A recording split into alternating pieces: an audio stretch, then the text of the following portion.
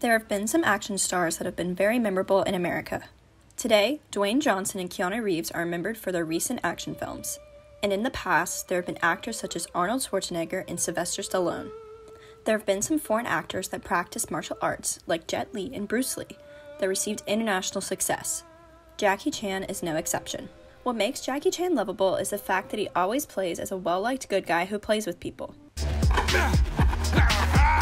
Martial arts expert and actor Jackie Chan's unique blend of impressive martial arts and screwball physical comedy has helped make him an international film star that has been well loved by his fans. Jackie Chan was born in Hong Kong, China on April 7, 1954.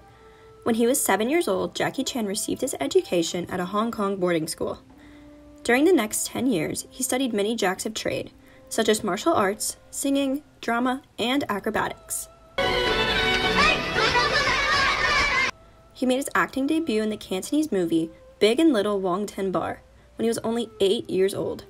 Ever since then, he came out in a fair amount of musicals.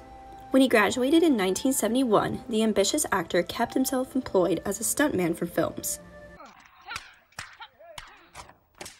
His recognizable work was his 1972 film Fist of Fury, which starred the other martial arts action star Bruce Lee. However, Lee died the following year.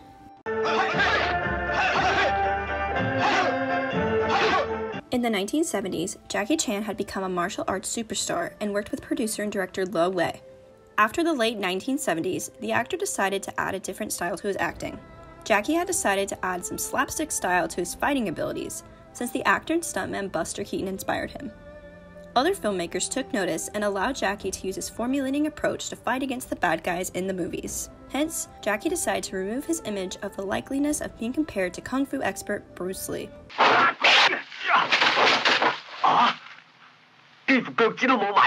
When Jackie starred in the hit film Snake in the Eagle's Shadow, he impressed audiences and film critics. During the same year, Drunken Master was released.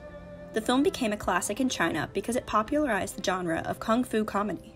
The other two films that were released in the 1980s, Half a Loaf of Kung Fu and The Young Master, has still given Jackie Chan the star spotlight of China's most beloved actor. Hey Batman, come on! In a minute! And the same year the movies released, Chan attempted to break into Hollywood by starring in The Big Brawl. However, the movie underperformed at the box office. But back in China, Jackie Chan continued to be adored by his fans for making action films with a blend of comedy, such as Police Story. He then did Miracles in 1989, a remake of the Frank Capra movie A Pocket Full of Miracles, which proved to be a hit with critics and audiences. Jackie Chan also had the success of creating his own comic book character called Spartan X, which was recognized in America. In 1996, he had a New Line Cinema film released called Rumble in the Bronx. You are all garbage! The movie proved to be a hit in America and had given Chan an opportunity to star in Jackie Chan's First Strike and Mr. Nice Guy. The films underperformed at the box office, but what took Americans by surprise is the film Rush Hour. Put your bag in the back! The movie stars Jackie Chan and Chris Tucker as cops with personality differences, one being a cop who plays by the rules, and the other being a loose cannon cop who does not play by the rules. The dynamic duo has a wonderful chemistry that will remind film buffs of other buddy cop movies such as the Lethal Weapon series. The film became a big hit at the box office, along with other movies like Saving Private Ryan. Hold this for me. No, that's your shirt. You hold it.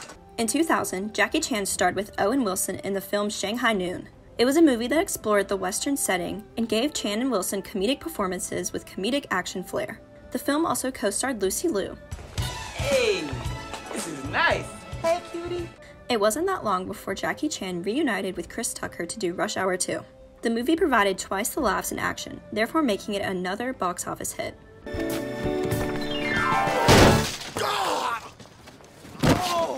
Around 2002, Jackie Chan starred in the film The Tuxedo, starring Jennifer Love Hewitt.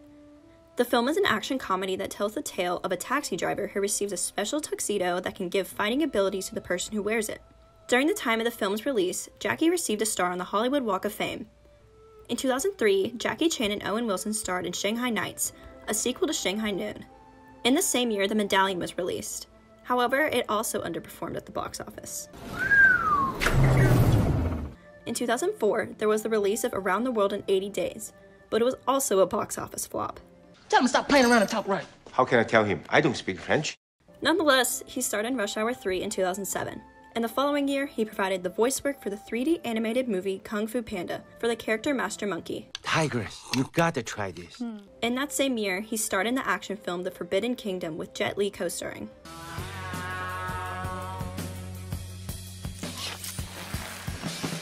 In 2010, Jackie Chan starred in kid-friendly movies such as The Spy Next Door and the hit reboot of The Karate Kid. Take it off. Jackie plays as a martial arts master who teaches a 12-year-old boy how to fight. He also wrote and starred in the action comedy Little Big Soldier the same year.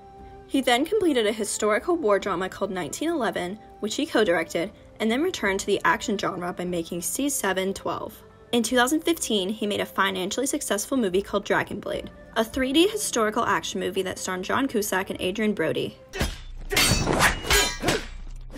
I still can't believe I'm standing here. In 2016, Jackie Chan won his honorary Oscar because of his prestigious career from China to the United States. This made him the first Chinese actor to win an honorary Academy Award. Chan will always continue to surprise his fans and will always be remembered as the actor who broke out the Bruce Lee-like image, and for using slapstick and physical fighting humor, which has made him recognizable to his fans, audiences, and film critics. What's up? You got a problem? Chan will always be an iconic actor that has made his mark in cinema by exploring genres as well as doing family films.